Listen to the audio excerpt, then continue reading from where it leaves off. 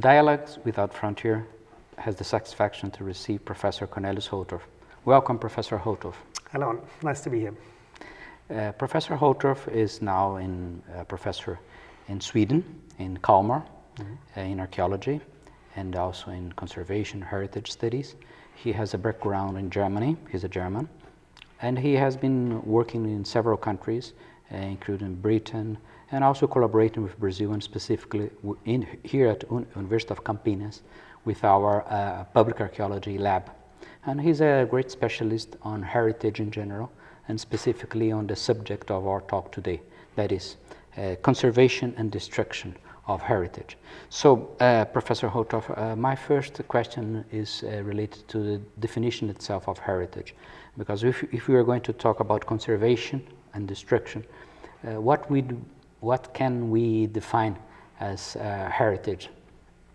Well, I would say that heritage is everything that reminds us of the past, and that can be quite a lot of different things. It can be material items that are preserved from the past and still exist today, or it can be intangible things. It can be traditions or certain cultural elements, songs or skills that still exist today. But it can also be features in our culture that may not have a correspondence to something that really happened in the past, but still remind us of something that is significant in relation to the past. For example, there is literary tourism, where you can experience the heritage of an imaginary character in the landscape. And I would argue that this is heritage too. Like Robin Hood, or for example, or Arthur in Britain. Exactly, or Shakespeare. That's literary tourism in that respect. And since I'm in Sweden, my favorite example is Inspector Wallander, Henning Mankel's detective novels, which are popular throughout the world and are now guided tours in the very south of Sweden. Or Sherlock Holmes. Or Sherlock Holmes, in absolutely, yeah. There are lots of examples for that. So the point is that heritage is more a relation between the present and the past than something concrete, not necessarily.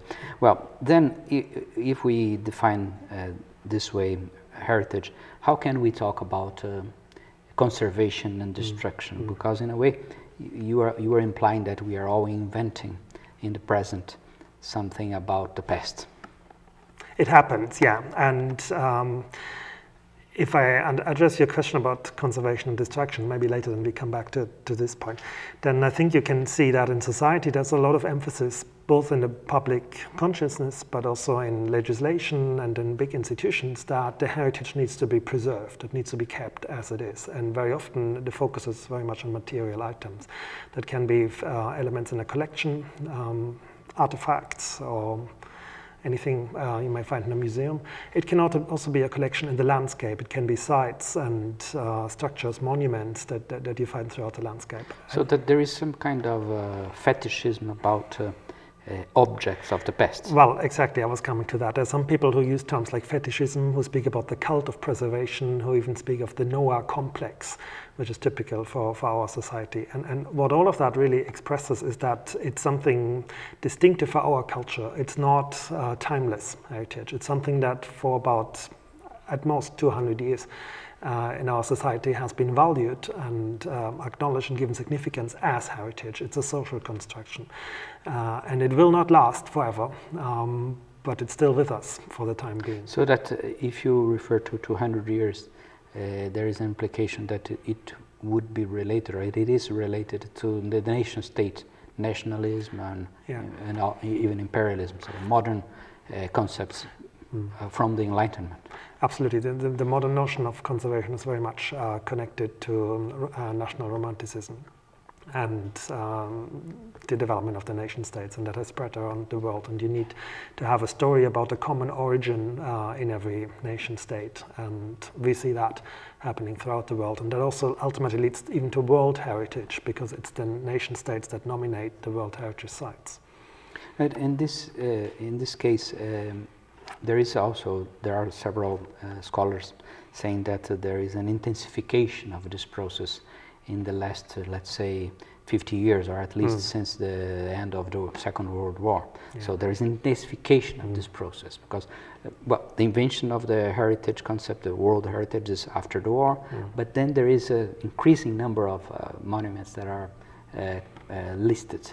Yes. So what's your take about this intensification? Why there is this so much effort, so much attention paid to this? Well, you're absolutely right that it's after the Second World War that really, as you say, it intensifies. And one of the key moments is the passing of the Venice Charter in 1964, which has really expressed this particular thinking on a policy level very well.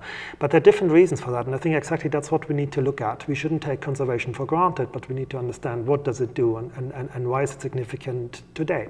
And I think one reason for that is absolutely the experience of the Second World War, with a lot of destruction, and many people felt that how they defined their sense of belonging and their sense of community, a lot of that was put into question, and all the familiarity of the environment had disappeared, and they wanted to protect whatever was left of the heritage. But there are other trends also. There's the emergence of mass tourism, for example, which starts a bit before the war, but then really takes off as people become more affluent, and also working hours become less, and people start to travel and then visit ancient sites where they go, the heritage throughout the world, really.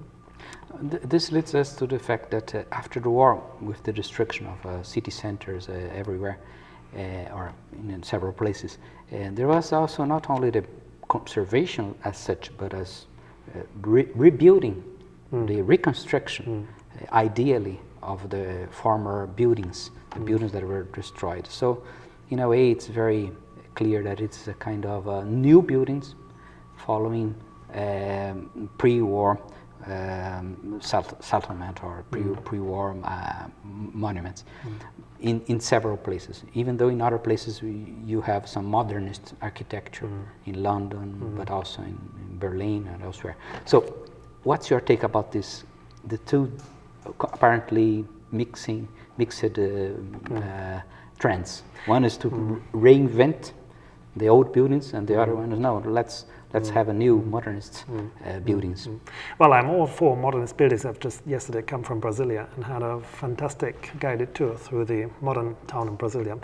But the question of reconstruction is, of course, the central one, because the Venice Charter was very much against reconstruction, and was already directly after the war, as these things were debated, a matter of some concern in the heritage sector, how you should engage with the possibility of reconstructing old cities. I'm thinking of Warsaw in particular, which was the first case where, in a large scale, the old city was rebuilt after the war.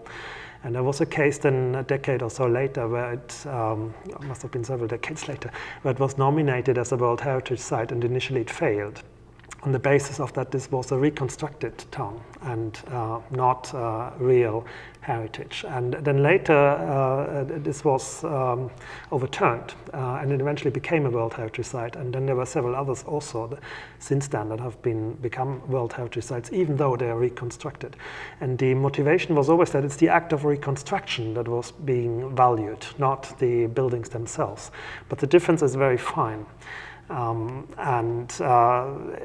Maybe because it was done too well at too large a scale that they just couldn't refuse and couldn't say, no, this cannot be heritage. Now today we see another phase, only of the last decade or so, where a new, quite a lot of reconstructions take place throughout Central Europe, and they're often motivated by commercial interest, that a shopping mall wants to attract more customers in the city center and recreates the appearance of the old city. It doesn't have to be a shopping mall. It can just be the ambiente of the old town. One example, which is nearly finished now, is Dresden in eastern Germany. They've been working on this for a long time now, and it's a citizens' initiative. The people wanted it, quite a lot of people, very well organized, very competent people. And what surprises me about is that the heritage officials in the same area, they said, this is nothing to do with us.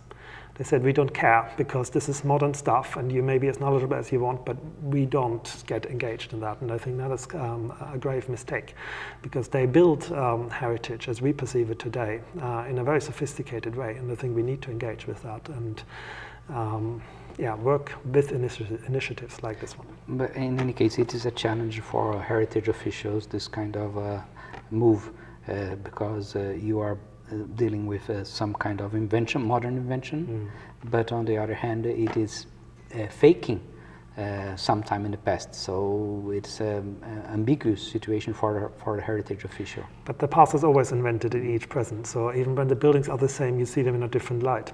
So the difference is not so large, maybe. Yeah, well, in this case, in terms of for archaeologists, because you are an archaeologist and we have a lot of experience about archaeology as being pure. So if you go to Pompeii, it's the original city, these are the stones, or if you go to Rome, when they excavated the Via Sacra, and they said, wow, in this street we had Caesar or Cicero, so this kind of fetish of the original street, for example. Yes. So in archaeology, what is your take about the importance of this discussion? Well, I think without saying it, we're approaching the term of authenticity.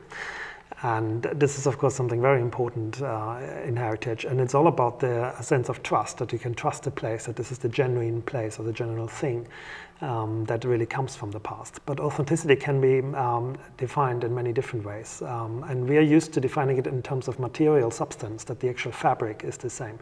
But it doesn't need to be like that. And there are heritage sites where there's actually nothing left, no material substance, but you still get this thrill, the sense that something important happened here, that an historic event took place, maybe a battlefield or a birthplace of a famous person or something like that.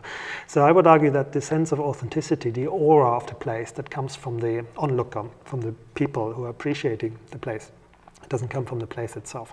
So how much is actually preserved is not so important as is often assumed. It's the story that is being told about the place and the way it's done, the sophistication in which the story is told. But in archaeology, in an archaeological lab, for example, and even in museums, there is this whole fetish about using, not touching archaeological artifacts, not touching the walls or whatever, so that you must preserve the pristine object that is there.